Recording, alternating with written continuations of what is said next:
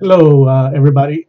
As you have probably noticed, I make Spanish speaking videos and English speaking videos. Um, this is concerning a lens free coil that I made. Um, and it's fabulous. It will not create lens even if it's short circuited. But I've already made this video in Spanish, so now for my English speaking audience, I'd like to explain where I got the idea. And this came about through observation. This belongs to a DC permanent magnet motor. You see the magnets inside. So this is where I got the idea for the lens-free coil. This is how it works. Um, Inside here, the magnetism is really strong. It's very strong. It's hard to take this out. Here's another demonstration. It's just a flat washer. As soon as I go leave it, it just goes right in there, and it's hard to push out. It's hard to push it back out. Now magnetism is really strong inside, but what I noticed is this gave me the idea that normally when you have something that's not magnetized, for example, this is just a wrench. It doesn't attract something metallic. But what you could do is if you just add a magnet alongside of it, it too becomes a magnet. You see that? It too becomes a magnet.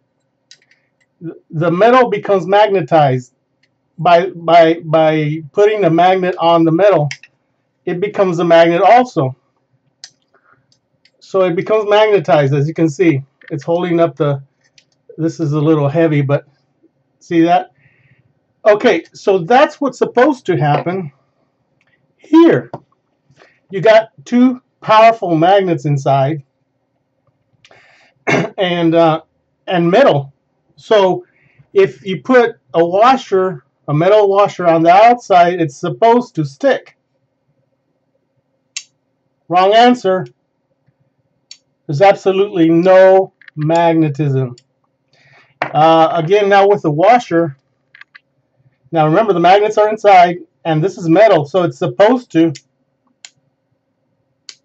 It doesn't stick. But on the inside, it's a good, strong magnet. And ladies and gentlemen, this is exactly what we need to do when we're making the coils from a generator. They go through what's called Lenz law, right? Anytime you run electricity around a coil, you're going to make a magnet. Anytime you have magnet, you're going to make electricity. It's two parts of the same coin. That's the way magnetism and electricity are. It's two sides of the same coin. Anywhere there's magnetism, you're going to have electricity. Anywhere there's electricity in a coil, you're going to make a magnet, electromagnet. So anyway, I said, wow, this is not supposed to happen. This is supposed to stick. Why isn't it sticking? There's two powerful magnets in there. Why is it not sticking?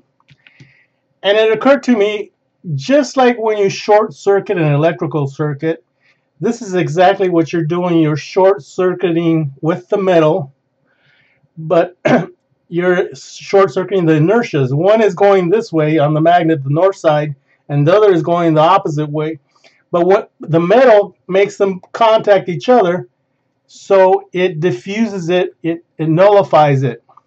So you're left with something that doesn't pick up magnetism on the outside. On the inside, they're strong.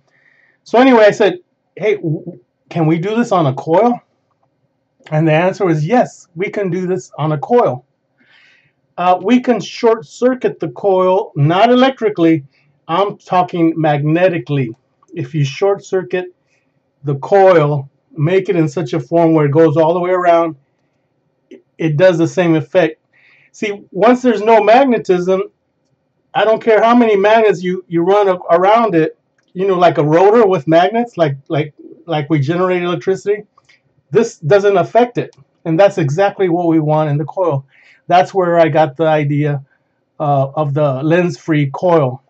So in the future, I'll explain how to make the lens-free coil, uh, and it works perfectly. You short circuit the coil, and it does not increase the amperage of your rotor. It stays the same, as if it's blind to it.